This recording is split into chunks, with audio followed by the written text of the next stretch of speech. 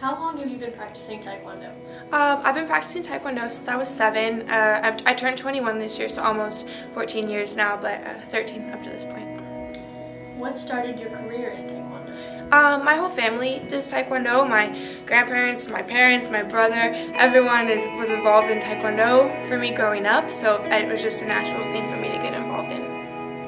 What made you decide to compete in the Olympics?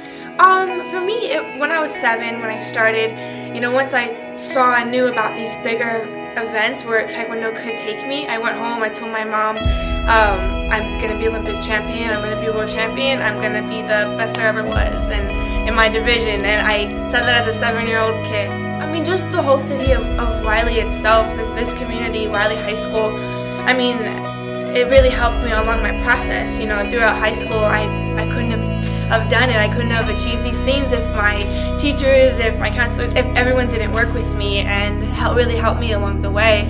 And I met my boyfriend here in high school, senior year, and he's just been an infinite source of inspiration for me. It was a whole family event for me. My dad's my coach. He was in my chair at the Olympics. My younger brother was my training partner in Rio leading up to the Olympic Games. So my family has played a crucial part in my athletic development and me getting to the Olympics. It took years and years. Hours upon countless hours of training and hard times and crying and practice and hit my shin and I'm bruised. It's been countless things like that has led up to this, and this medal for me represents every kick I've thrown since I was a 7-year-old little girl saying I was going to the Olympics.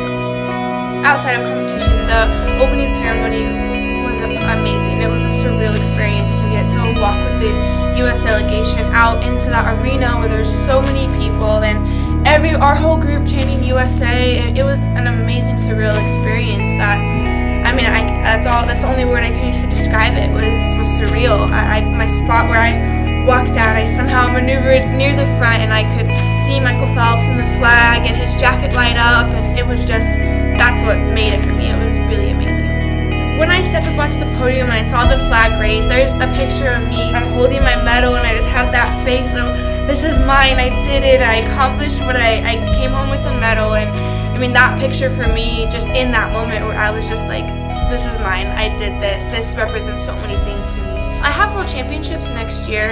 I got bronze at the last World Championships, but one of the other things I said from a really young age was that I'm going to be a world champion. Mom, I'm going to be a world champion. Watch, I'm going to do it. And I got bronze at this last World Championships. I lost with 2 seconds on the clock, 1 point. There was literally 1 point. And that was probably one of my toughest losses, and so I have another chance this upcoming year. I have team trials in January within the U.S., and then I have World Championships. Usually it's around May, middle of the year, 2017. So that's what I have, the next upcoming big goal, and obviously 2020 I plan on bringing home the gold. I think just to understand the amount of work, that there isn't any shortcuts to achieving things that you want to achieve.